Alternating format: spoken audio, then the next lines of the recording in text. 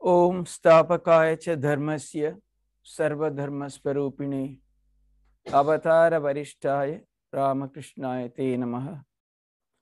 Jananim Sharadam Devim Ramakrishnam Jagadgurum Padapadme Tayo Sritva Pranamami Muhurmuhu. Namasri Yatirajaya Vivekananda Suraye Satyat Sukasvarupaya Swamine Tapaharine. My very dear and revered Swami Tripuranandaji Maharaj, dear Swami Sarvastanandaji, and the assembled devotees, it's a matter of great joy and privilege to be here in this beautiful center, set in such wonderful surroundings, ideally suited for a deep contemplative life, and also to share with you some of my thoughts on this subject, and also conduct a session on meditation. Meditation is a widely discussed topic in the last 10 or 15 years. Several universities abroad have regular sessions and meditations for their students. We have other organizations teaching methods of meditation, etc., etc.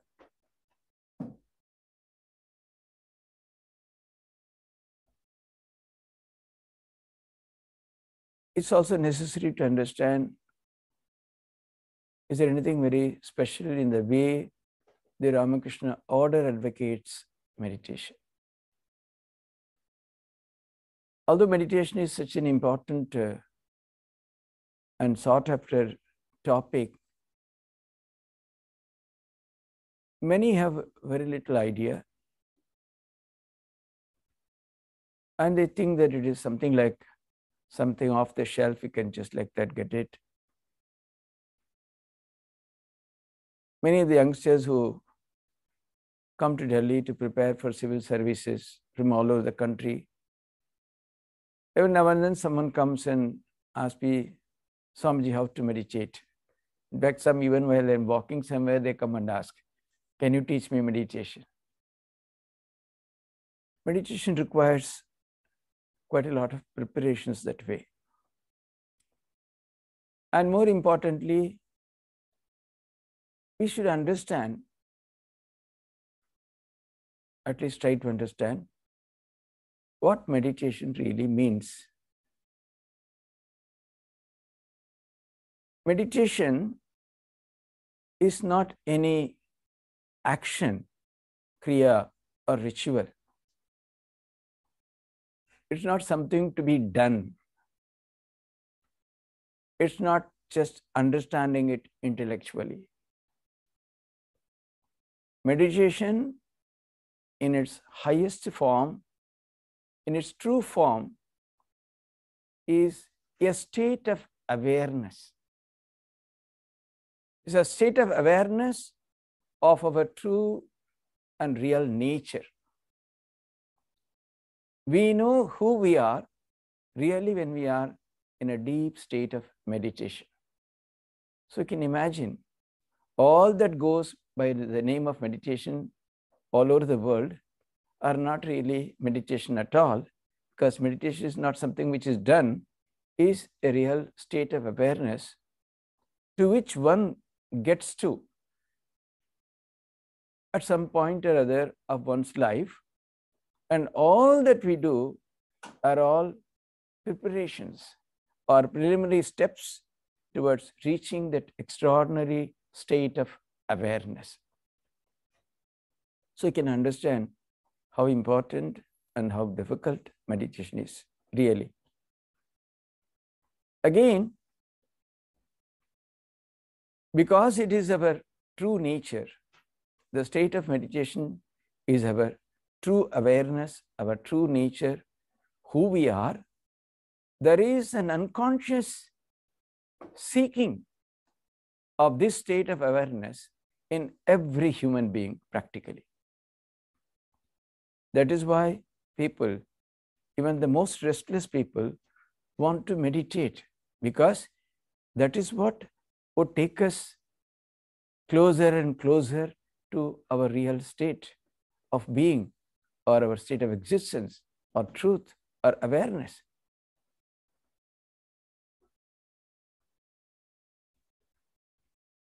Because in nature, everywhere, it's always the tendency to go towards its original state, to its real state.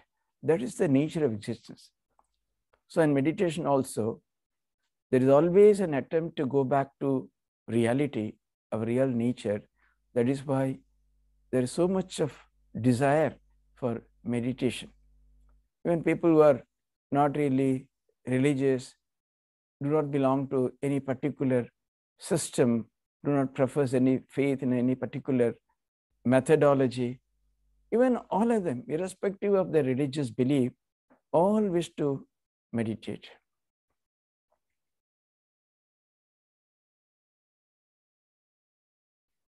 How to get to this state, or how it really ripens or gets transformed into that awareness, more and more as we go along, we would try to understand.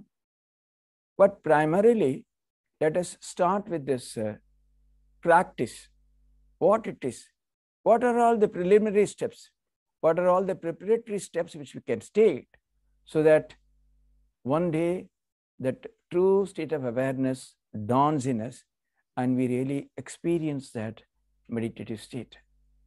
It is important. Quite often, meditation is mistaken for concentration. No, concentration is not meditation. Concentration is done with effort, concentrating the mind. But true meditation is beyond mind, beyond senses, beyond the indriyas. It's a state of transcendence.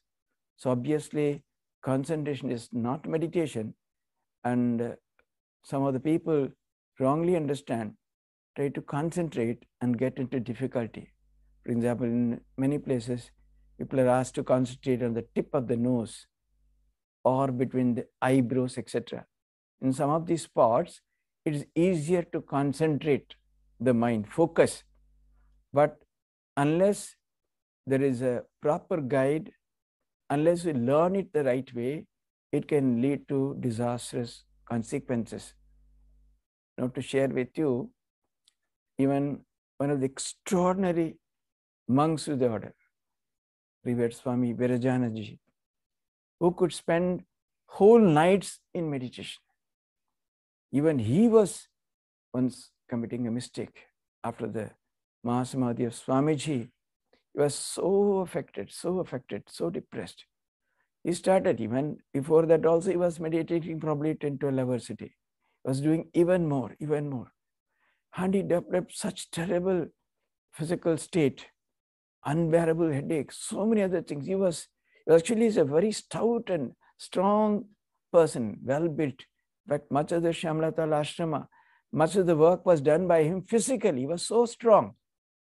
But he was becoming so thin and emaciated, and he was having an incurable disease, so to say. Nobody could cure him, the best of doctors, because he was such a priceless gem in the order. Naturally, they made every effort. All the seniors tried. Then somebody suggested, why don't you go to Jairambati, to the mother? Actually, was mother's disciple, in the sense. He went, and the first question mother asked was, Baba, where do you meditate? He said, I meditate between the eyebrows. Concentration is so easy there, so I meditate. I can meditate for long hours. She was shocked. Baba, ki korecho to me. What have you done? That's not the way. Meditate in the heart. And within a day or two, all his problems were resolved. Of course, after that also, even after he became the president of the order, there are stories how he sat for meditation in Shamlatal one night at 10 o'clock or so and just came down from the state next evening around 7 o'clock. He was such a person given to such deep states of meditation. So one has to be very careful.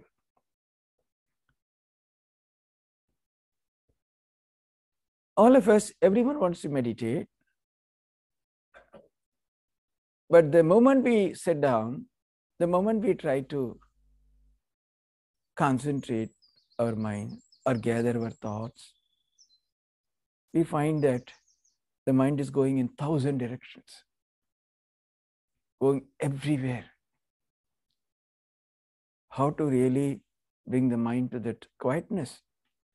Because meditation has several definitions. The best is from the Patanjali's Yoga Sutra, where it says, Chitta Vritti Nirodha. That is yoga. Yoga, Chitta Vritti Nirodha. Yoga is cessation of vrittis in the chitta, in the mind stuff. How does it happen? The moment we sit down, the mind seems to simply get scattered in 1,000 directions. In fact, even when we are active, we feel the mind is more concentrated. We are able to focus. But when we try to meditate, it becomes more scattered.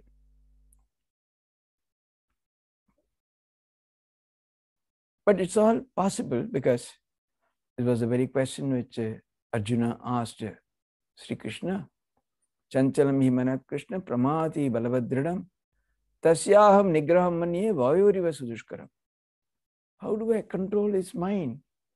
It's simply going everywhere as if blown away by wind, as if somebody is forcefully taking it away in all directions. How do I do that nigraha, control? Shri Krishna assured him, asamshem mahabaho manodur nigraham chalam abhyasena ta kaunteya vairagyena cha grihyate. That's it. You're a great warrior. I understand what you say. It's true, but it's possible. Two disciplines, abhyasa and vairagya. Even among the two, he placed abhyasa, gave that the first place. Practice, practice, practice. Practice makes perfection. We see people who succeed in several spheres in life, great sportsmen. How do they do it? In shooting, 10 out of 10. Does it happen in a day? Thousands and thousands and thousands of times they practice. A great singer was teaching her small son, Riyaj, how to practice. They have put that video on YouTube. She says, remember how many times?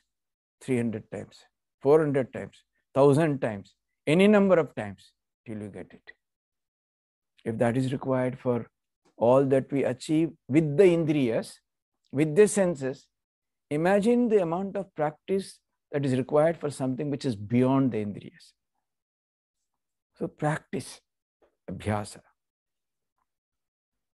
So, any practice, if it is done systematically, religiously, with tremendous regularity, it will definitely produce an effect. So, as far as possible, we should try to practice these disciplines every day at the same place, same time.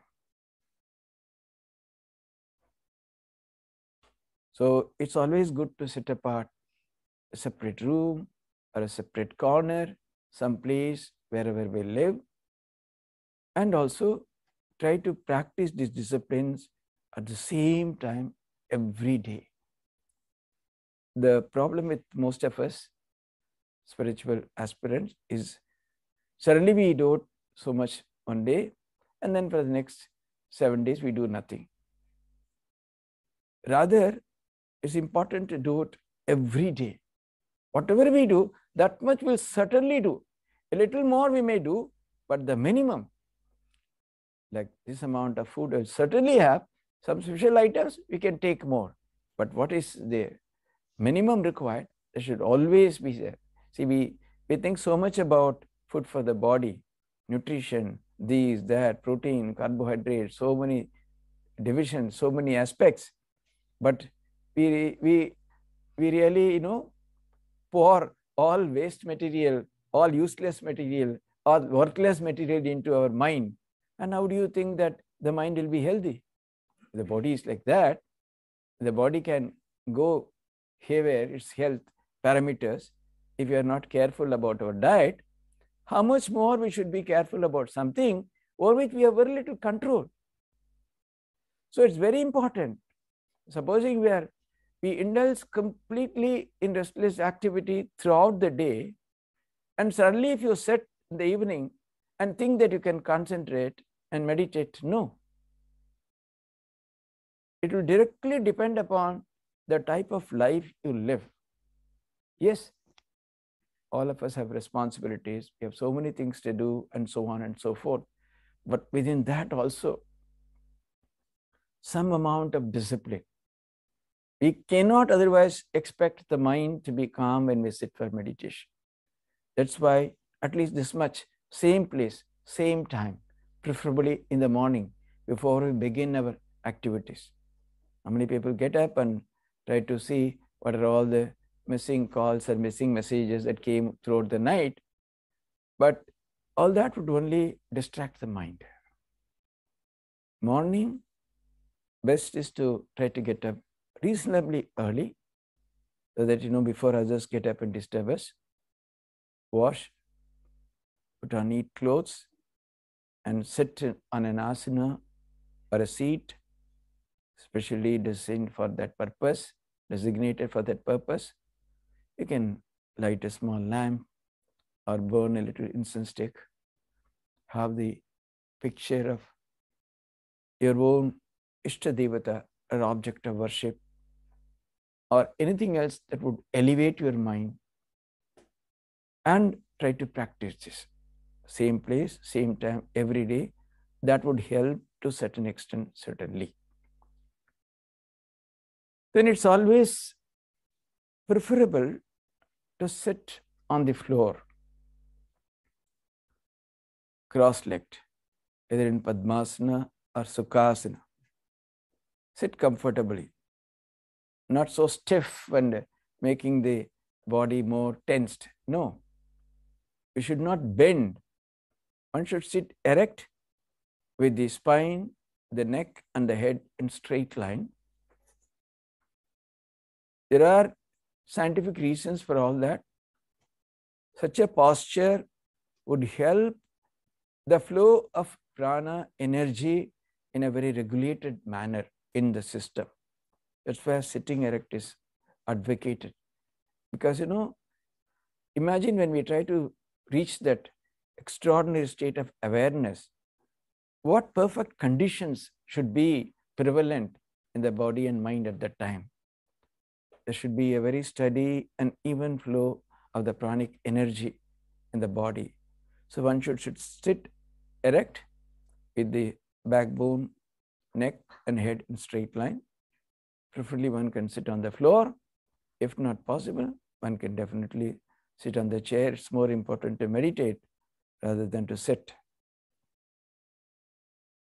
Once that is done, the first exercise one might try is meditation actually is inwardness, going deeper, going deeper, going inward, going inward. Inwardness of the highest order is the ultimate state of awareness or meditation. Where do we begin? Because all our senses, all our indriyas are designed by the Creator or God in such a way that they always go outward, outward, outward. Eyes, you see, you can even see which is 100 feet away. Try to see as much. But never ever we try to see inward what's within us. Ears, someone sitting at the distance of 30 feet, oh, they are talking about me only. But do we ever try to listen to that voice within us that constantly reminds us about the purpose of life, about great ideas, great values, great truths? No. Smell, oh, I can't tolerate smell. But what about what is inside you? So all our organs, all our indriyas, all our senses are designed constantly to go outwards, outwards, out. That's the nature of creation. That's why in the Kathopanishad, there's a very beautiful sloka which explains Paranchikani Vetrinat Swayambhu Parang Pashyati Nantaratma.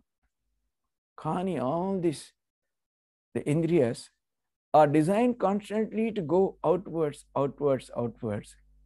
So 99.99 to the power infinity, the mankind, it does not see inwards, na antaratma. But does no one see that? Yes, there are exceptions. Who are they? Kaschid dhiraha. Those extraordinary people whom the Upanishad calls as dhiras. Kaschid dhiraha pratyega atmanam ekshat. They see the pratyega atman, the atman within. How? Avrita chakshu. By turning their gaze inwards. Why? Amritattvam icha. Why is it necessary? Why should we meditate at all? What is all this? Putting oneself to so much difficulty, practice. Why not live a life as our senses are designed, always going outwards, always having parties, always having. Why not?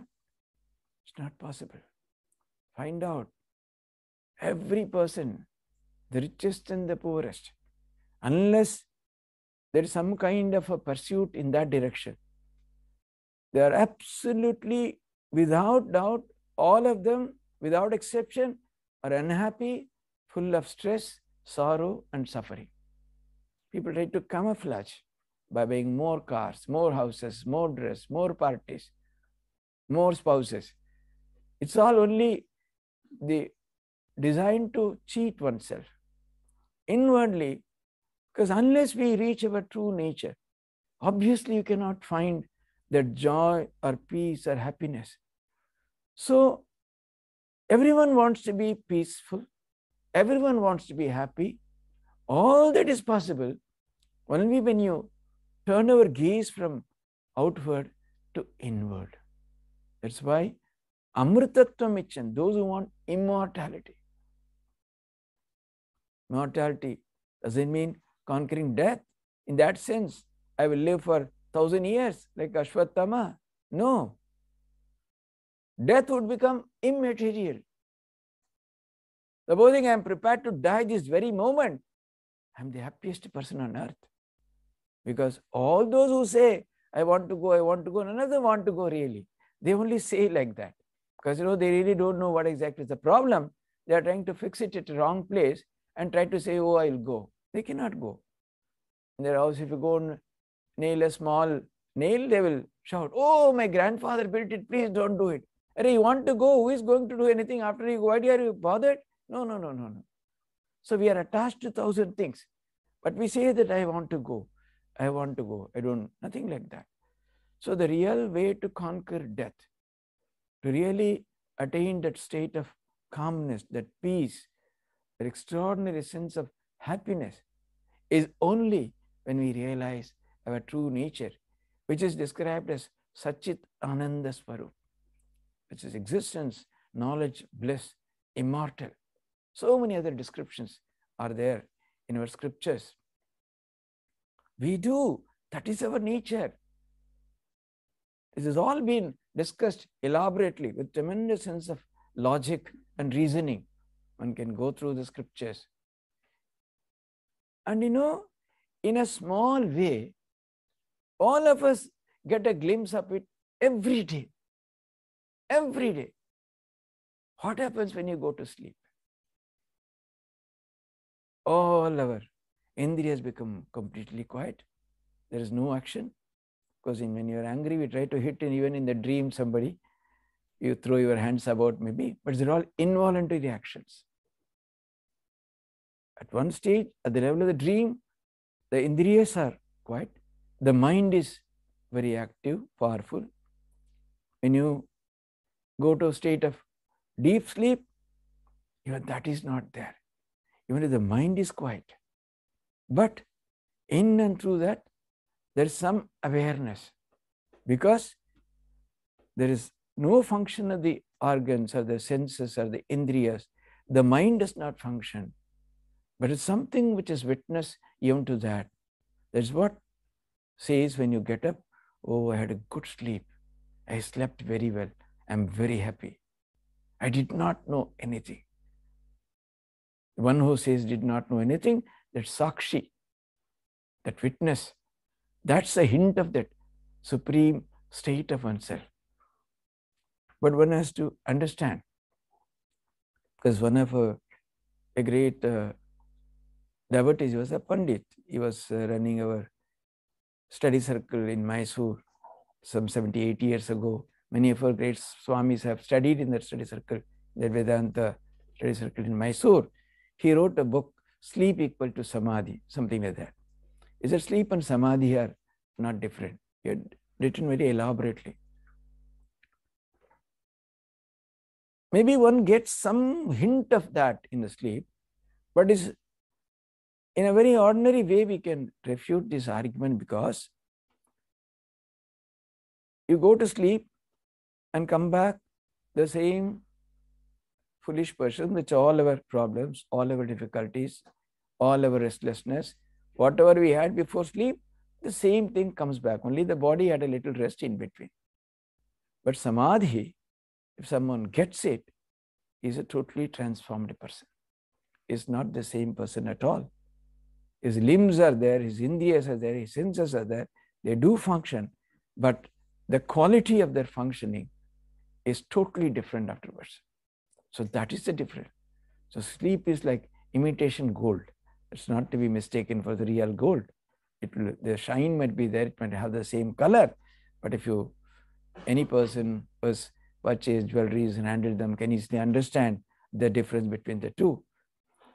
So still, this gives us a small hint of what's possible, what extraordinary state of awareness is possible.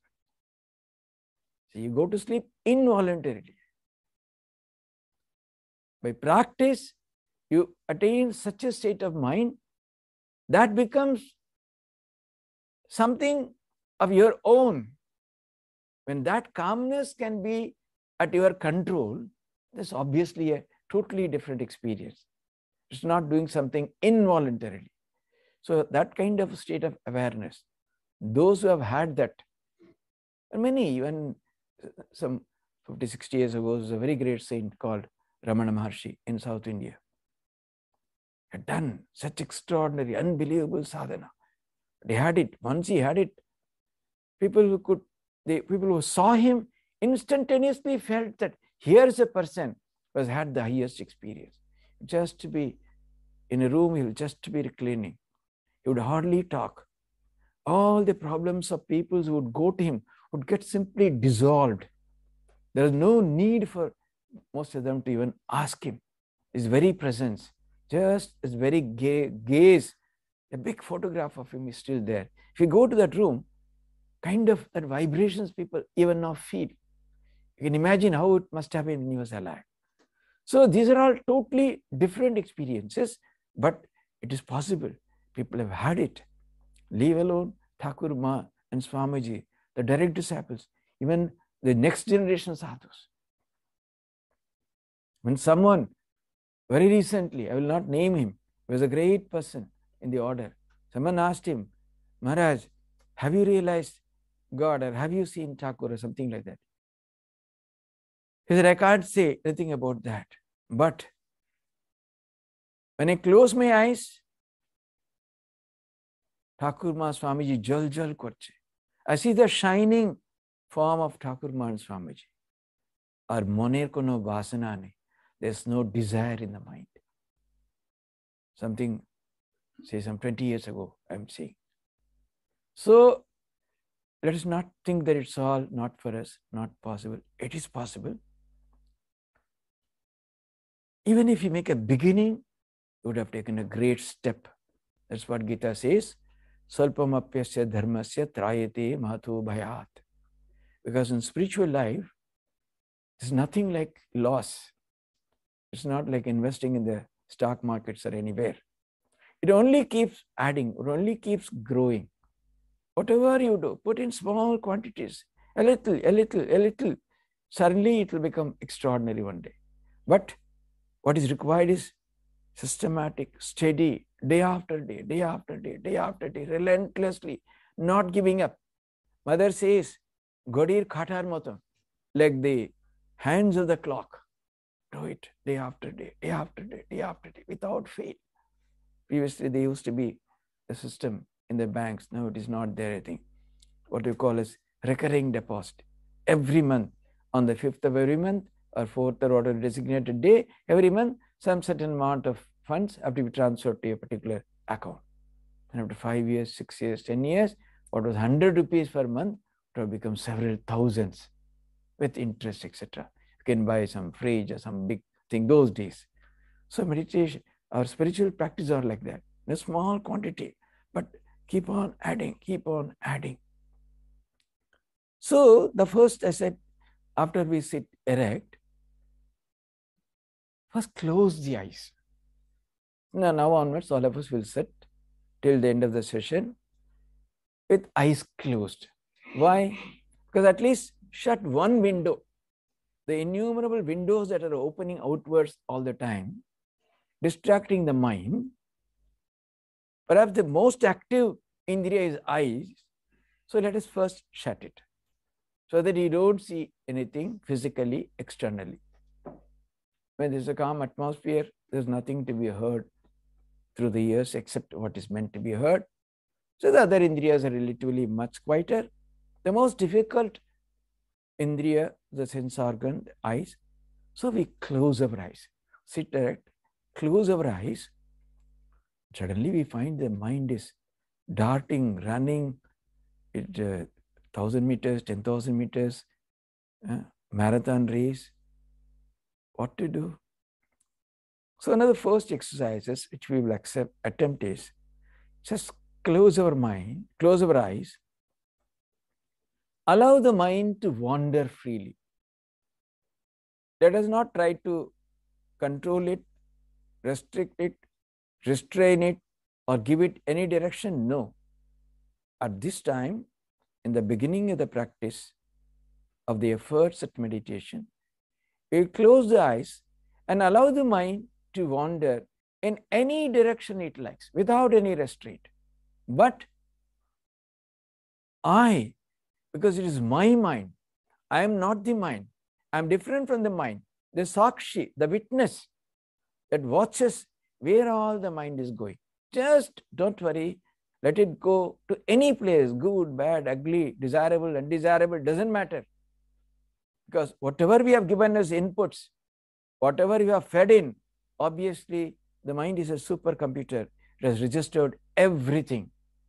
And they will come out, and they will come out at the most inappropriate time. Doesn't matter. Watch the mind.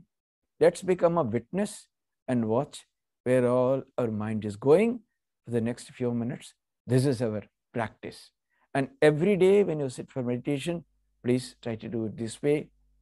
If you do it like this for some time, say 10 minutes, 15 minutes, 20 minutes, before we try to do something else, then you'll find after some time, the mind would automatically become quieter, because it will become tired. It would wander after some time.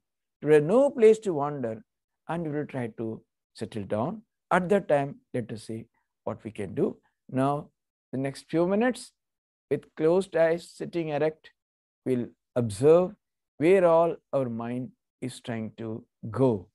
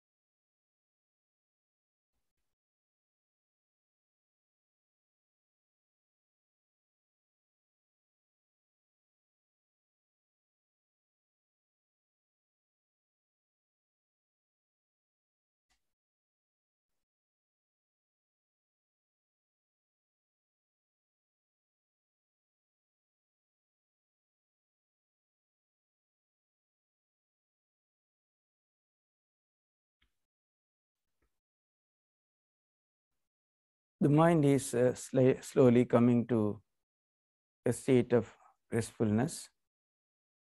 Another exercise which we may practice is by controlling the breath, because the prana is connected to the air we breathe. So a regulated breathing, we should not try to hold because kumbhaka is risky. Regulated breathing can also help to bring our mind to some kind of control. Sometimes you might have observed when you're deeply worried by something, you're just sitting alone, deeply possessed by worrying thought. Suddenly you let go a deep breath and you find that you are kind of lightened. It's mentioned in one of the talks of the great Thich Hat Nhat, the Vietnamese monk, was well known for his mindfulness articles and practices. He was once lecturing in America about the Vietnam War. Someone in the audience got up and said, "The war is happening in Vietnam. Why are you lecturing here?" He did not say anything. He took a deep breath and then came out with a stunning answer. He said, "A tree has to be watered at the roots and not at the top. The roots of Vietnam War are here. That's why I'm lecturing here." So by practicing this regulated breathing, one can feel some calmness of the mind is attained. For that, let's first close the right nostril, breathe in through the left nostril, then close the left nostril and breathe out through the right. Then breathe in through the right nostril, close it, breathe out through the left. This way, alternatively, breathing in and breathing out through the two nostrils, we can attain some level of calmness of the mind. Let's practice it a few times.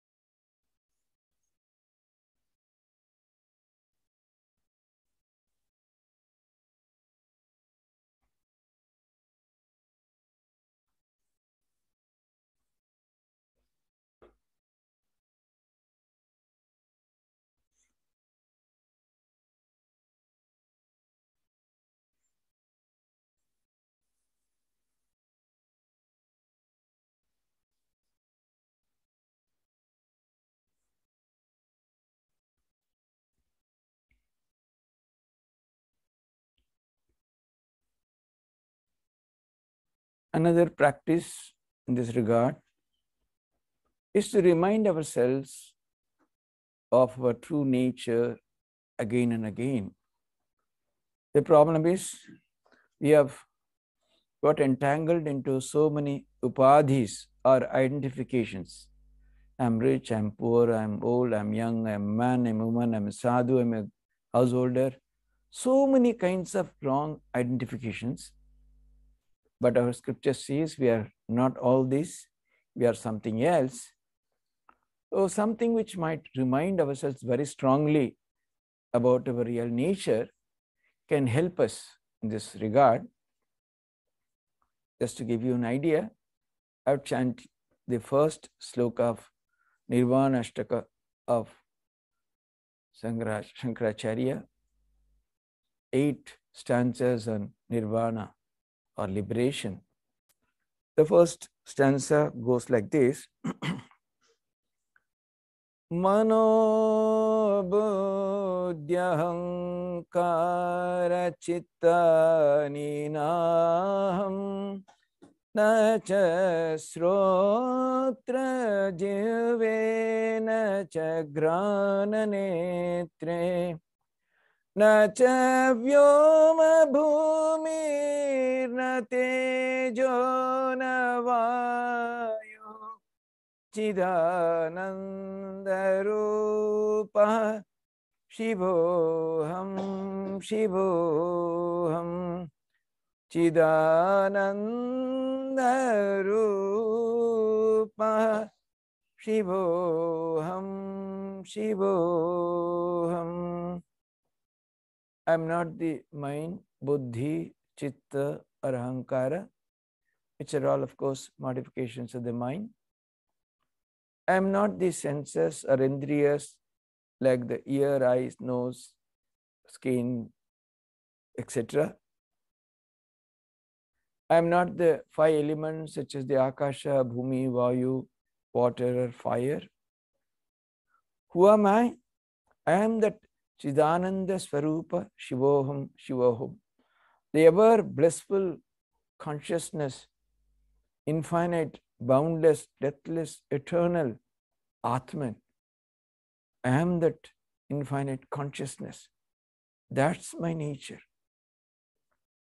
Even to feel that way, even to imagine ourselves that way is a great step that gives us great feeling of peace, joy, and strength. Whenever we sit for meditation, we should always pray for the welfare of the entire world, because our well-being depends upon the well-being of everyone else. So we should mentally offer prayers for the welfare of the entire humanity.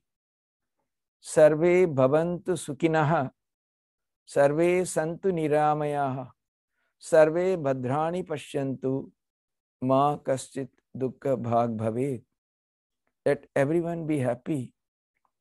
Let everyone enjoy good health. Let everyone hear only auspiciousness all around. Let no one suffer dukkha or misery.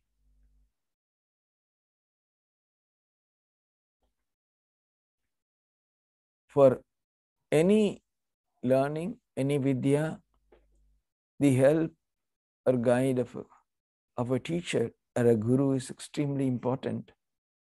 Much more for Adhyatma Vidya or spiritual knowledge. Of course, we all,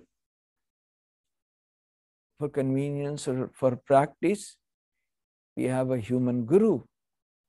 But ultimately, our own inner nature, Sachidananda, that alone is a real guide or guru. As we grow in spiritual life, more and more the directions would come from within. But initially, we must have a guru to help us in our struggles. So the real guru or the ultimate guru, how does the guru help us? we should understand the nature of our Guru as to who is our real Guru. Gurur Brahma, Gurur Vishnu, Gurur Devo Maheshwara, Gurureva Param Brahma, Tasmai Shri Gurave Namaha. My Guru is Brahma, Vishnu, Maheshwara. Is much more than that, is verily the Parabrahman. My salutations to such a Guru. So,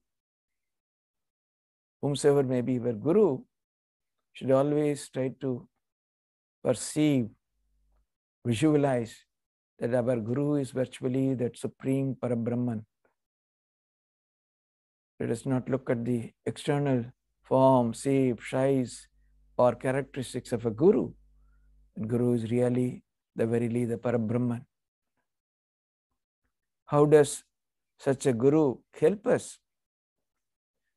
Ajnana timirandhasya jnananjana shalakaya chakshurunmilitam yena tasmai shri gurave namaha. Our eyes are covered with a thick layer of darkness, of ajnana. The Guru applies the collyrium of knowledge and opens our eyes. My salutations to such a Guru. Not only that, we are all always bothered by the karma phala of the numerous past births. They often come as hindrance in our spiritual life, in our sadhana. How to get rid of all that? The Guru can just wipe them away. How does he do it? Aneka janma samprapta karmendhana vidahine atma jnana pradhanena tasmai shri gurave namaha. Aneka janma samprapta. The accumulated karma phalas of numerous births, of karma phalas, he just burns them away or wipes them away just as fire burns wood. My salutations to such a Guru. So we are sitting erect. We practiced mindfulness and breath control and reminded ourselves of our real nature, prayed for humanity, offered our salutations to Guru. So we are trying to go deeper and deeper slowly. Ultimately, the more and more we remind ourselves of our real nature, finally, just by itself, without any external aid, we just descend into that state of true awareness. Till then, again and again, we need to remind ourselves who we are, what's our real nature, why are we here, what are we doing, what's the purpose of life, what are we to do, how to go to that state which is beyond all these dualities, beyond all these incongruencies, inconsistencies, unrealities. What is that? So again, a chant which might help us. This time I will chant and all of you might repeat after me. Shivoham, Shivoham, Shivoham, Shivoham, Chidanandarupoham, Chidanandarupoham. Together. Shivoham, Shivoham, Chidanandarupoham, Shivoham, Shivoham, Chidanandarupoham, Shivoham, Shivoham, Chidanandarupoham, Shuddham, Buddham, Muktoham, Nityoham, Shuddham, Buddham, Muktoham, Nityoham, Shuddham, Buddham, Muktoham, Nityoham, Shivoham, Shivoham, Chidanandarupoham, Shivoham, Shivoham, Chidanandarupoham, Shuddham, Buddham, Muktoham, Nityoham, Shuddham, Buddham, Muktoham, Nityoham, Shivoham, Shivoham, Chidanandarupoham, Shivoham, Shivoham, Chidanandarupoham, Shivoham, Shivoham, Shivoham, Shivoham, Shivoham, Shivoham, Shivoham, Shivoham, Shivoham, Shivoham, Chidanandarupoham, Shivoham, Shivoham, Chidanandarupoham, Shivoham, Shivoham, Shivoham, Shivoham, Shivoham, Shivoham, Shivoham, Shivoham,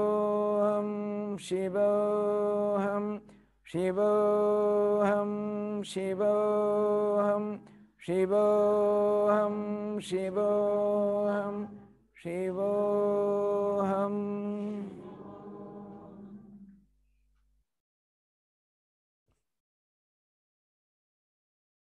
Let's perceive an 8-petaled, fully blossomed red lotus in our heart, because the cave of the heart, Nihitam Guhaya, that's where the Atman is felt or experienced. That's where we should experience our object of worship, Ishtadevata. In that 8-petaled lotus, let's perceive the shining, glorious form of our Ishtadevata, resplendent, Sahasyavadan, ever gracious to grant us the boon of mukti or liberation. We offer various articles of worship like Padya, Arghya, Achamaniya, Punarachmaniya, Madhaparka, Gandha Taila, Snaniya, Vastra, Gandha Pushpa, Dupa, Deepa, Naivedya. We offer all the items of worship mentally. Our Ishtadevata is accepting all our worship. We pray for the boon of mukti or liberation, ending this endless coming and going, taking us across this ocean of samsara. That's our prayer. So let us Visualize the resplendent form of our Ishtadevata in our heart, constantly offering our prayers, surrendering ourselves at the feet of the Ishtadevata, praying for mukti, praying for liberation. One can pray, one can also repeat the mantra if one has been initiated. Otherwise, a deep prayer from the depths of our heart to the Ishtadevata who is already there. That's what we shall practice for some time now.